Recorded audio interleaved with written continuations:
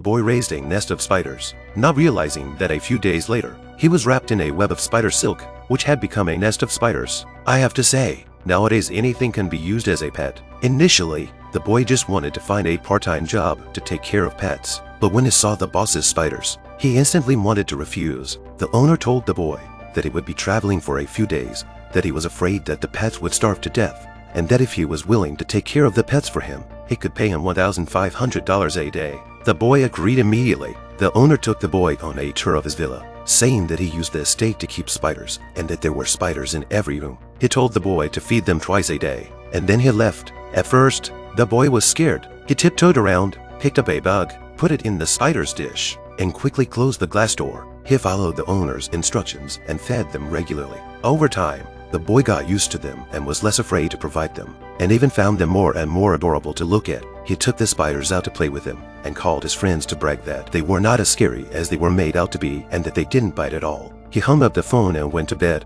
What he didn't realize was that he forgot to put the spider back in the glass case. 2 days later, the owner called the police, claiming that he hadn't been able to contact the boy for a long time, and asked them to come to his house to check on him. Otherwise, his pet would starve to death. Police realized that the situation was not good, quickly rushed to the scene, but when they came to the room, the scene in front of them was directly to the stunned. The boy was even wrapped up by the spider. The captain hurriedly took out the infrared thermal imager and found that the boy still had a body temperature, so immediately with scissors cut the spider, not expecting a spider to immediately scurry out. They have already established their own nest around the boy's body. The team immediately grabbed a fire extinguisher and sprayed, and successfully repelled the spiders. The boy was carried out. His face was covered with spider bite marks. His pulse was very weak at the moment. If it had been 2 days later, the boy would have been a pile of bones.